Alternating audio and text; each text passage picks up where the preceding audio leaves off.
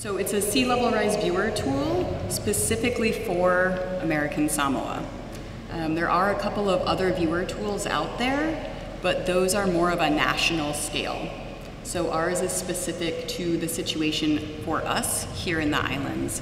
And I'm really excited to have today with me Carla Baizeau, who is here from University of Hawaiʻi, and she's been spending the last year and a half of her life crunching data for us to create this viewer. So all technical questions go to Carla. And this will be a recorded talk. And any questions you guys have, we're really excited to hear them. And if you want to communicate with the two folks who are going to be with us on Zoom, just come up here to ask your questions. So we're going to have a bunch of time after a couple brief presentations for discussion, question and answer, so you guys can understand how to use the tool. So to kick us off, I'm going to introduce Dr. Phil Thompson, who's here with us virtually from University of Hawaiʻi, where he serves as the director for the University of Hawaiʻi Sea Level Center. And Phil and I went to grad school together back in Florida, so I'm really glad to have him so that we could have him here today. So Phil, if you want to come on and share a few words with folks about the project and your role in it. Thanks. Sure. Thanks, Kelley. You were muted there, so I don't know what you said about me. I believe it was good stuff. Yeah, so aloha, everyone. I don't know what Kelley said yet, but I'm an associate professor at UH Manoa. I'm in the oceanography department. I'm also the director of the UH Sea Level Center. And in our group, we are concerned with measuring, understanding, and changes in sea level and connecting those changes to communities. Actually, my group, we just, with Kelley's help, we just installed 4 new tide gauges in American Samoa. One there at Awasi, one in Anu'u, one in Ofu, and one in Ta'u. And so we're really hoping that data can help chart a path forward there in coming decades in response to sea level rise. And I appreciate your communities there actually inviting us into your communities to do that work. So that's really great. So now I guess with the sea level rise viewer that we're going to talk about here, I guess on paper I'm responsible for it, but in reality I can take very little credit for what you're going to see. I should first acknowledge PI-CASC. That's the Pacific Islands Climate Adaptation Science Center. They provided the funding for this tool. And what's great about PI-CASC is they not only invest with their dollars, but they also invest their time and energy, and they do a great job of facilitating conversations between scientists and practitioners and communities really all over the Pacific, and so we're lucky to be working with them. Of course, Kelley has been absolutely fundamental and instrumental to this project. She really understands the gaps in the information. I think it's really the most important thing, right? She understands the gaps and has been working with us to help fill them, and understanding the needs of the community there. It's really incredible to have her involved. And then Carla, who you're going to meet in just a moment, she's really the one who's put in the technical effort here, and sometimes doing the tedious and difficult work of putting all these pieces together. And I'm really excited for her to not only be able to present this to you, but also to understand, what a really truly important contribution it is. And I think that's amazing. And lastly, I just want to point out PacIOOS, the Pacific Integrated Ocean Observing System. They are, and John Maurer in particular, they are the ones who actually built the website. And so they put the information that Carla produced onto the web in a digestible and easily viewable format for everyone. Yeah, we're just really excited to be able to present this, and thank you again for welcoming us into your community there and working with us, and we hope that what we've done here is useful. It can be a useful resource for many years to come. Thank you. Thanks, Phil. So briefly, just so folks who I don't know a little bit about my story, I came down here in 2009 to do some coral bleaching research, and I started doing a few other contracts here with marine and wildlife and sanctuaries, and then I landed at the college serving as their marine science program director. In 2013, I switched over to working for University of Hawaiʻi, but still based full-time here at the college. as the American Samoa Sea Grant Extension Agent. And in that position, I also took on the role of our Pacific Island Ocean Observing System that Phil mentioned, who's hosting this tool. And I maintained a sensor that lived off the seawall behind Whangatongo Market. And when I started looking at that data more closely, and our tide gauge data more closely in 2013, I realized that there was a very sharp trend in the data showing a very rapid increase in our sea level at the very same date of the tsunami in 2009. And so that's what made me start asking questions about this topic. And so now, almost a full decade later, I'm really excited to be able to bring us a tool to help people plan for their future.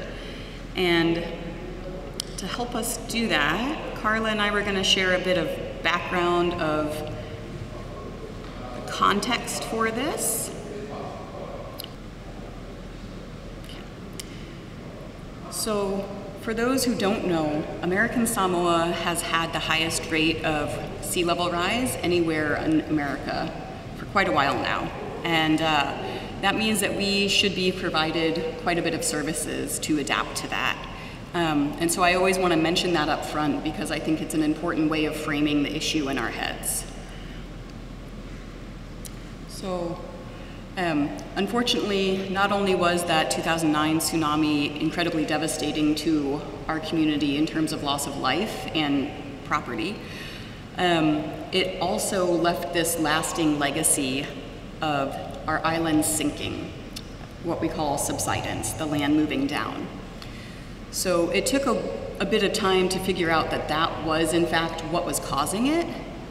Myself and others from here, including Eleanor at the Weather Service, we started asking questions to NOAA tides, because that was the only instrument that we knew of, the tide gauge that lived behind Whangatongo Market. And that tide gauge showed us some pretty clear information. So I know the slides are a bit washed out because of all the light in here, but again, it is recorded and I'm happy to share any of this with anybody who reaches out. But hopefully you can see that vertical black line over there. That is the date of the tsunami. And you can see that the blue line after that on this side went up quite a bit. So that happened because our tide gauge is attached to our seawall. I think most people know the seawall behind the Whangatongo Market. There used to be a tree there before it died from sea level rise that kids would always jump off of, right? So it was right back over there behind the Marine and Wildlife Department, and it was on the wall. And so as the island was sinking, it's recording this higher and higher amount of water above it, yeah? And so that's why you see this trend going up so much. We call that relative sea level rise because it's including the amount that our land is sinking, adding on to what we think of as global sea level rise from climate change. This is information from one other instrument. The orange line is from here at our ASPA compound in Tafuna. So back into the compound where the flagpoles are, there's this funny pole that looks like candy cane striping, white and red. That is this instrument. It's called a CORS station, and it's a continuously operating recording station. That's what it stands for. And it measures our elevation. So on the y-axis, those numbers, ignore them, arbitrary. What's important is the average movement from that starting point. So if you look at that orange line, up until that red letters of the 2009 earthquake, it's fairly flat. That's our normal rate of subsidence in the background, about 1 millimeter or 2 a year maybe. But then the earthquake happened that caused the tsunami, and that shifted the way we sit on our plate, our tectonic plate. Unfortunately, it shifted us in a way that we're now sinking. So you can see that pretty clear trend going down, right, in orange. The blue line above it, that's from the same type of instrument, but in Apia, near the Apia airport, not Faleolo. So both of these show that we are both sinking. However, it also shows, you can tell that the orange line was dropping faster than the blue line. And so we know that there's a difference in the rate that Tutuila is sinking versus Upolu. Another way of framing this sea level in our minds is American Samoa saw more sea level rise in the decade after the tsunami than in the previous century. So we are truly one of those frontline communities when we're facing and talking about sea level rise. And a lot of that is driven by the sinking, not so much the oceans going up for us. So it's important to think about that because we are a different case when you're thinking about sea level rise in other places. So that little image down there where those two lines cross, the orange is from our CORS data. So our elevation, you can see it went down when the tsunami happened. The blue is our tide gauge, showing our sea level. And so where they cross on that dotted line, that was driven by the earthquakes that caused the tsunami. So another big question for us is our reefs. We all know that our reefs are where our waves break, anywhere we have a fringing reef. And this beautiful photo that was taken by Valentine Baizeau shows that really clearly that we have this really great protective source of a fringing reef. But the question is that reef crest able to keep up with this rapid sea level rise? Right? We've increased our sea level rise and condensed 100 years of sea level rise into 10. So far, it looks like they're keeping up, which is amazing. But we want to see if that's going to stay into the future or not. So I've worked with some of our partners here on the ground and federal funding sources to get us some money to start tracking that. And I think we might be one of the first South Pacific islands to start trying to answer that question, because every island that has a fringing reef has the same question. How long will those reefs keep breaking the waves for us? Because we know that when we have bigger waves, they increase the amount of land we're losing, right? The image is right from the Matafau Elementary shoreline, which is not very sandy anymore, we all know. The photo on the left is from everybody's favorite history Facebook chat on American Samoa through the years from about 1967. And the photo on the right is one that I took in 2014. This isn't new to anybody who's lived here. We've all seen this evolution of our shorelines, and it's just intensified since the tsunami. This situation of coastal flooding has also intensified, and unfortunately you cannot seawall out the ocean. It comes up through the ground, through our rock layer. Seawalls can help you reduce the wave erosion, but they're not going to wall out the water. So that's the background and the context of why we needed a viewer that was specific to American Samoa. And now Carla's going to share what she's learned in her master's work in creating this tool for us. Hi everyone, so I'm Carla. So now I'm going to talk a little bit about the science background and how we built this viewer. I wanted to only talk about 2 data sets so to not make it too complicated, and so we can actually have time to look at the viewer itself, because this is what we want to do. So here on the slide you can see 2 different data sets. The first one is the digital elevation model, which is basically the elevation of each island in American Samoa, except Swains Atoll. So this DEM was built and produced in 2012, so quite a long time ago, and we are expecting to have a new one coming either by the end of 2023 or in 2024. Soon, relatively. And so the other data sets are the sea level projections. Those projections range from low to high, and those are separated depending on scenarios, on greenhouse gases emissions, and so how much heat is going to be added to the atmosphere, and this is translated into sea level rise. The important point about those projections is that we added land subsidence specific to American Samoa, It was done by a study in 2019 by Huang and colleagues, and so they have very specific land subsidence projection for here. So we added those in those projections. So combining those two data sets, we made a passive flooding model. A passive flooding model, often called a bathtub model, simulates sea level rise by raising uniformly the water level. So we don't take into account, thanks Kelley, we don't really take into account any dynamics of the ocean. So any waves are not taken into account. So usually it underestimates the amount of sea level that we see on those maps that we're going to show you soon.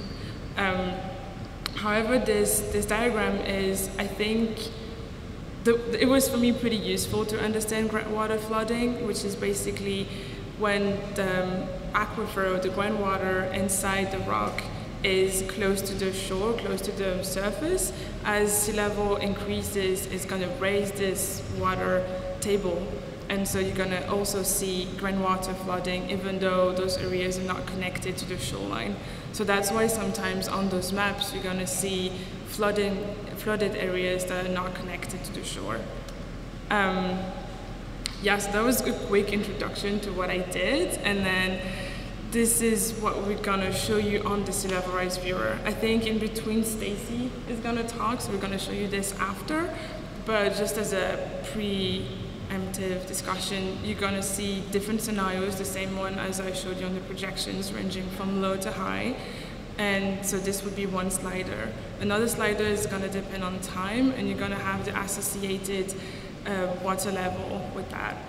And then there's another slider, which is looking at flooding, so the number of days that, oh my God, that this is going to respond to. Sorry, sometimes I get a little stressed, I guess. So you're going to have, for example, a 50-day event is going to be higher and is going to show you more flooding, and then you're going to have a one-day event per year.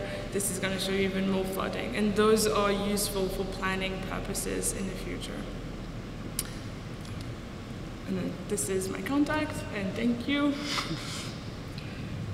Don't worry, Carla's not leaving, but we do have another speaker. So I mentioned that this subsidence is really the important part of what's causing this rapid sea level rise here for American Samoa and Samoa. And Carla found that about 7 of the 9 inches of sea level rise we've seen since 2009 are from us sinking. And so it is really important to understand that information, and we are really lucky that NASA, you know, the space government agency that does space work, used their tools to study our subsidence. And so Stacey Huang was the postdoc, I hope I'm getting this right, Stacey, to Jean Sauber-Rosenberg, who was one of the authors on the paper that Carla mentioned, where we got our subsidence information from. And she's continuing her work in American Samoa and Samoa on subsidence. So Stacey's gonna share some information with you guys. And if you have questions on it, please do feel free to just jump up and ask before you forget your question. Okay, so I'll quickly just explain some of the work that we've done.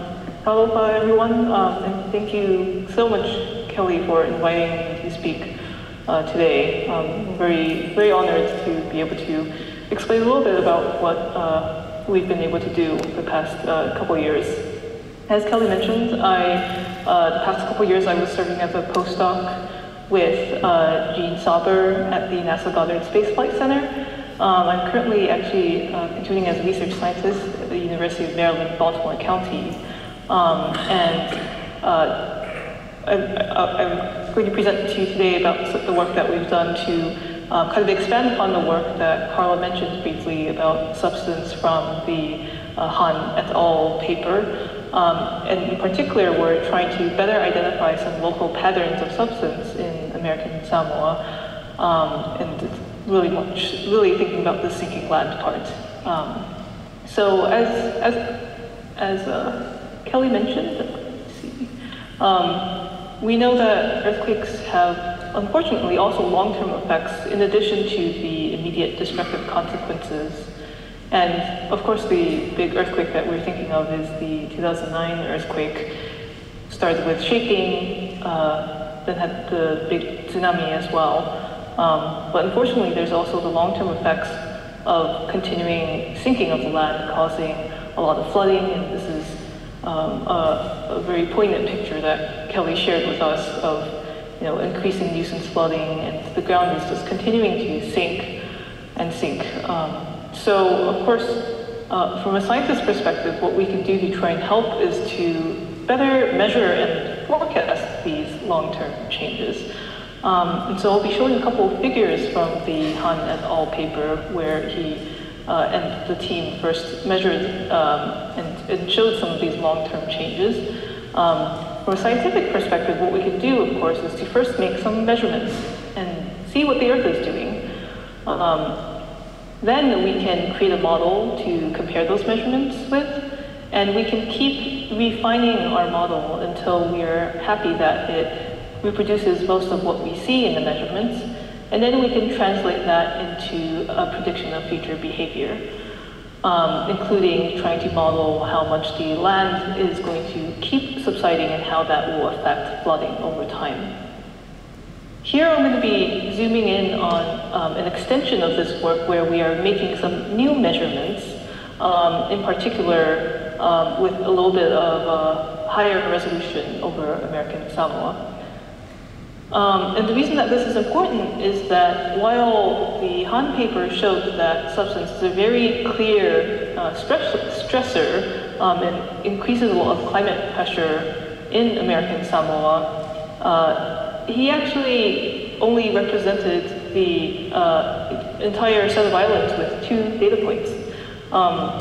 And so this is why in this coastal resilience assessment report, they say that there are insufficient spatial data across the study area to include substance, actually, when considering coastal resilience measures. And Shinchan Han and his team actually were using the tide gauge and the GPS cores measurements that Kelley mentioned. And so we're trying to come in and expand upon that, see if we can see something a little bit more clear about what's going on. And the key questions that we are trying to answer are, first, of course, how much is the land sinking relative to the sea rising? Are there areas that are sinking faster, and where are they so? And of course, we want an updated estimate of how long the land will keep sinking and where. So this slide pretty much recaps the measurement sources that we were using. We use different types of remote sensing data, which means that we are drawing data from satellites either talking to sensors on the ground or satellites that are imaging the Earth directly. And so as Kelley mentioned, there's the Pango Pango tide gauge station out here, as well as the ASPA GPS station. So we're continuing to use those 2 data sources as Kelley already showed. In addition to that, we are adding one additional data source, which is a radar satellite. The data type is called interferometric synthetic aperture radar, or INSAR. In this case, we're drawing our data from a very nice public data set from the European Space Agency's Sentinel-1 satellite. The unfortunate part is that that satellite only actually images Tutuila as well as Onu'u, but doesn't actually extend farther out to the east. But we'll be showing the data that we were able to process in this area. So when we take a look again at the tide gauge and GPS data, we can get an initial look at what's going on around the island. The top here shows a raw trace how we are basically extracting that vertical land motion, the land sinking part, where we subtract, this is some satellite data measuring the sea surface height, and then the tide gauge is measuring the relative tides. Basically, when we subtract those 2, we get this nice trend, or maybe not so nice, but we get a very clear trend, shall we say. Again, we could really see once the earthquake struck in 2009, there's this big drop in the land, and started to sink a lot more quickly than before. It's actually sunk about 18 centimeters, or about 7 inches since 2009, as has already been mentioned. And we can also compare that to the sinking of the GPS station. And when we plot that on the same plot, we can see a similar trend. We see the big drop from the earthquake. But interestingly, if we fit a linear line to each of those data as well, we see that there's a little bit of a difference in the rate of subsidence between those two, which suggests that there is evidence of local differences in the amount of sinking around Tutuila.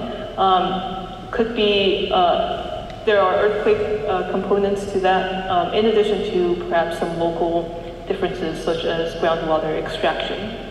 And so that's where we can come in with radar data to better break down those finer details.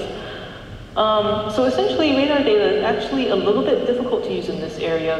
It doesn't work that well in areas that are that have a lot of thick vegetation and cloud cover, and so we actually designed a new technique that made it so that we would be able to use our radar data over this area, while also maintaining the reliability of our results. So I'll just show you what we were able to find. These black and white areas are where we weren't able to get any data. But you can see that it's not just 2 points, we don't have many points, a few hundred in fact, around the island. And I've blown up here some of the denser areas for hopefully this is a little bit easier to see, but I know the lighting in the room might not make it too easy. But what we're actually seeing here is that even though the tide gauge station suggested maybe the Pago Pago area might have been subsiding a little bit less quickly than the airport area, we see on average actually that there are more oranges and reds around the harbor compared to around the airport. Likely due to the fact that this is right along the coastline. And we see that the subsidence rate ranges from about 6 to 9 millimeters a year in the past 6 to 7 years or so, and that's about 0.2 to 0.4 inches a year. So we're really excited that we were able to show an unprecedented view of the spatial trends in sinking around the coastlines. And we were actually seeing that not only there was higher average deformation in the Pago Pago area, but also on Aunu'u. You can see that there's a little bit of red here showing that there's actually quite a bit of substance in that area. So recapping to our initial 3 questions, we're actually able to answer a little bit more about substance as a risk factor. We see that Tutuila has been subsiding at the rate of around, at least the past 6 years, of around up to half an inch a year, which is actually comparable to recently how much the sea levels have been rising. And so somewhat equal contributions to climate pressures. We do see that there are some areas that seem to be sinking a little bit faster, in particular Pago Pago Harbor and Aunu'u. And we're currently working on integrating these new results to update the model. And we're also trying to integrate some of the changes in sinking that we've been seeing. The good news is that we are finding that sinking is slowing on an average of about 1 inches a year between 2016 and 2019, and when we compare that to 2020 to 2023. So we're working on updating those new models, and hopefully we'll be able to integrate that into the next update of the sea level viewer. So basically, I've shown today how we were able to make some new measurements that showed much higher detail in Tutuila than we have been able to see before. The next steps, as I mentioned, are to integrate that with our current model and to update our predictions of future behavior. And just as a corollary to, or it's kind of like a sidebar to these measurements, is that we're actually seeing that there are some local differences that might not entirely have to do with these earthquake-related signals, and maybe having to do, like I mentioned, with groundwater pumping, and we need to definitely further investigate this as well. I will also mention that the work that we have been doing is part of a broader study led by Jean Sauber to investigate coastal land change from the 2009 earthquake and hazards for the Samoan Islands generally. This is including a broader team of scientists and remote sensing tools, and we're trying to track landscape change as well as subsidence more broadly. And so you can see that we're using a bit more satellite data as well. Unfortunately, still only covers Tutuila and Onu'u, but we have some pretty good coverage over the independent nation of Samoa as well. So we're currently working on that as well. So general takeaways of the presentation today, we've been able to characterize substance on Tutuila at a higher resolution than ever before. We have published this in a peer-reviewed paper, which is very technical, so I think I'm glad that I'm able to present it to you in a little bit more of an accessible way today. But the important thing is that our results do fill a data gap identified by the American Samoa 5-year hazard mitigation plan released in 2020, as well as the U.S. Army Corps of Engineers in 2022, and hopefully can be integrated as part of developing coastal resilience strategies. And step one is we're glad that we're able to include that as an extra map in Carla's sea level viewer. So our continuing work, as I mentioned, studying changes in subsidence rates, increasing the study area to include the independent nation of Samoa as well, and trying to integrate that into future predictive trends. And also, we want to better understand some of these local substance trends that we see popping out in our data as well. So I thank you very much for your attention. That's all I have today, but I'm also happy to take any questions. Any questions on our sinking rates for Stacey? No, you did a fabulous job, Stacey. There's no questions. Glad to hear. Thank you so much. All right, so hopefully that gives you a little bit of a sense of the fact that we are sinking. The rate is not the same across Tutuila, and it seems to be faster in the Pongo Pongo area and Aunu'u area. And it looked like from Stacey's work in her paper as well that the north side of Tutuila is not sinking as fast as the south side. But they are continuing that work, and the good news is that we are sinking less than we were, but it'd still be great if we just weren't sinking so much at all. But we will be keeping in touch with Stacey's work so that we can improve what goes into our viewer, which is what we're gonna be looking at.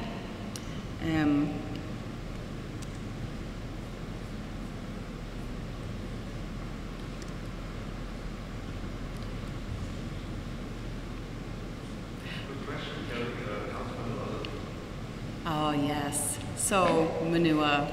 They are included in our viewer. Everything but Swains at the moment is, because Swains was not part of the 2012 LiDAR flights, so they're not in this DEM. But we don't have any gauges, or didn't have any gauges in Manua before. So if anybody saw the small plane buzzing the villages November to December timeframe last year, that was the LiDAR plane. And so they were taking laser measurements of the land and the water to get really accurate elevation. But what I learned, you don't get elevation from LiDAR alone. You have to rely on what we call ground control points, which is your tide gauge or a CORS station. Those didn't exist in Aunu'u or Manua. But as Phil mentioned at the beginning, we were able to install gauges in Aunu'u and Awasi so that we have an east side of Tutuila ground control point, and then Ta'u and Ofu. There was no wharf in Olasinga, so we couldn't put one there, but we're gonna assume it'll be about equal rates for Olasinga and Ofu. So once we get data from those gauges coming in, maybe in the next year or two, we can make better updates for the projections in those islands. But for now, this is what'll come up on the landing site of the viewer. You can just Google American Samoa Sea Level Rise Viewer. If you switch over to your full screen, this is what you'll see. Your control buttons are for zooming in and out are up here. And as you zoom in, once you get close enough, it'll automatically switch over to a Google Earth kind of interface. So right now, what you see is colors showing the amount of flooding we expect in the year 2100. So these are the sliders that Carla mentioned that she was able to provide the 800 some odd layers to support us having the ability of making these changes to help us plan better. Thank you, Carla. That wasn't an easy task. So you can adjust the slider to what year you want to look at. You can also adjust, as Carla mentioned, the scenario slider. And there's some descriptive text in here explaining those scenarios, but essentially high scenario is high amounts of sea level rise because of high amounts of greenhouse gases. And yes, our subsidence is also in here, and it's not like a one subsidence rate into the future. We are using the changes projected from the information collected. So it is a decreasing rate of subsidence into the future, but an increasing rate of sea level rise because of climate change. So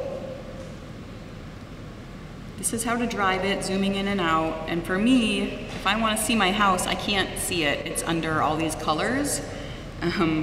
So you can tone that down with this nice opacity slider so that you can see through things better. And another nice feature that, again, Carla was kind enough to support with all of her work, you can click on any part where you see those colors and get what we call point-click data, which means it'll give you what is estimated for that exact pixel that you clicked on. So if you want to plan for auntie, uncle, grandma's house, you can click on their exact house and get the expected amount of water at high tide in the year you have it set to. But again, as Carla mentioned, this is only a passive flooding model, which means there's no waves in it yet. But I am glad to say I was able to work with local partners to get funding, and so we will be putting out wave gauges in the coming years to collect that information. And that information combined with the information from that LiDAR plane, which gave us our very first information on how deep our shallow waters are down our reef slope, that's what's really needed for us to get accurate forecasts for how much wave inundation or flooding there will be in the future. Those of us who were on island in July last year on that swell storm, that was, I think, a real wake-up call of, hey, that was really big waves, and hopefully we don't see those again for a very long time. But they also hit us at a very high tide of our king tide. And so we want to be able to share information with people so that they can plan on what they want to do, their land, and their infrastructure. So you can look anywhere in the territory except for Swains. You can use this one to jump over to specific islands instead of having to pan around. And again, you can zoom in and adjust the sliders to see better or change your time frame and what you want to look at. And down here is the slider Carla mentioned, which is another unique feature for this viewer where it gives you these flood days per year. So I'll let Carla fill in the details, but one flood day per year is going to be the most severe type of flooding. The lower it is, the less severe that flooding is, because a once-a-year flood is more severe than a 50 times a year flood. Is that? Okay. You can also type in places like, say, Ofu Airport. So we don't have physical addresses, of course, but you can type in place names or villages and it'll take you straight to them so that you can look around in those areas. And all of the data from here is available. You can download it, you can use it, and it's free there for the public. I know, I'm sorry, Rain. Your mom knows about this though. Yeah, it's not the easiest thing to see, I agree. And the other thing I want to point out that ties into what Carla mentioned about the groundwater flooding. So we all know that water comes up through the ground and that our fresh water sits on top of our salt water. So that salt water coming up is pushing our fresh water up. And that's why all this red is here, and that's Haufusi. So anywhere you have a wetland, it's low-lying, it's got water in it, that salt water is pushing that fresh water up. And that's where you're gonna see some of the highest levels of flooding that aren't attached to the coastline. So, any other words I missed in the viewer, Carla? Oh, I don't think so. You did a good job. All right. Great job. So, questions, yes?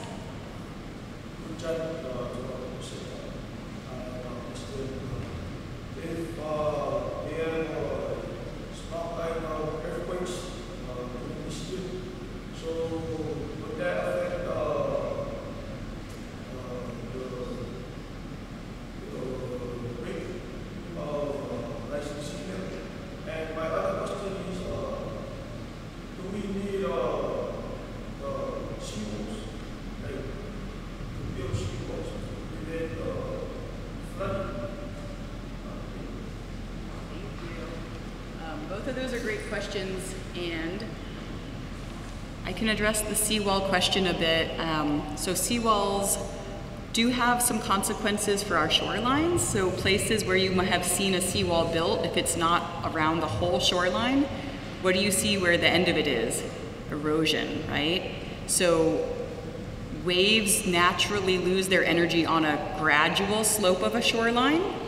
When you take that away and create a wall, or even the slanted rock ones like in Whanganea and Matu'u, you're still increasing the amount of energy that gets reflected off that wall.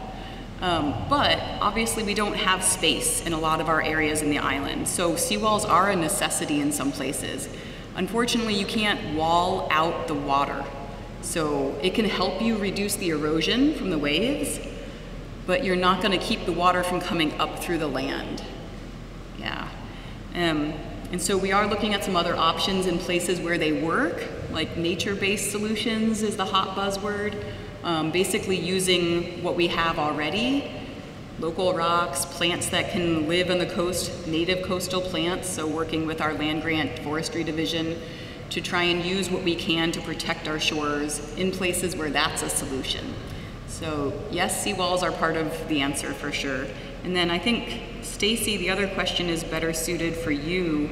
The question was, will smaller earthquakes like what we've had throughout this year, and maybe as an example, the seismic swarm in Ta'u last year, would those cause changes to our subsidence rate?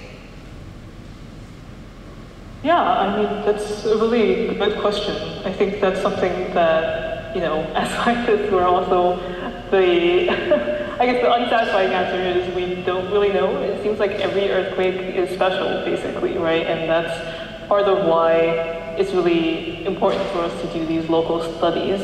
I think as a general matter, we do think that the biggest and most sort of like the ones that we need to worry about the most are the larger earthquakes, because they do basically, as Kelley was saying, right, cause these shifts in how you're placed on the tectonic plate, essentially. So I guess the answer is generally, I think the ones we need to worry about are the big earthquakes, but I can't always say like, yes, that'll always be the case, but hopefully that is the case. Okay, so I'll just summarize because I know the Zoom to mic is a little bit challenging. Each earthquake is special, so it's possible, but it's generally the biggest quakes that would have the most impact on subsidence. And I'll also add that because of that seismic swarm in Ta'u last year, Hawaii volcanoes came down here and put in some of these GPS stations to record our elevation, as well as instruments called seismometers that measure the quake. So we should be able to get really good information from the Ta'u example and answer your very question. Yeah. Other questions?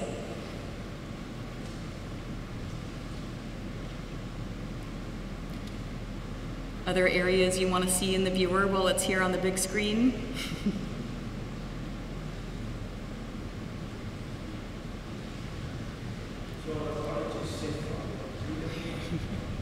Yeah, the college is going to be safe for a long time. Yep.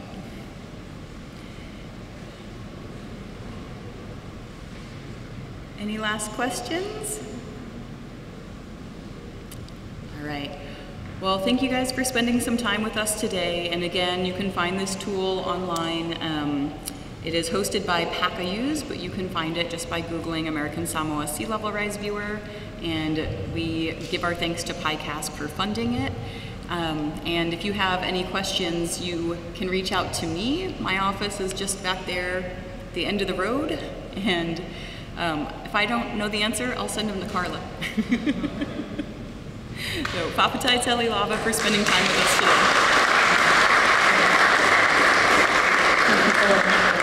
Thanks, Stacey. Thanks, Phil. Appreciate your time.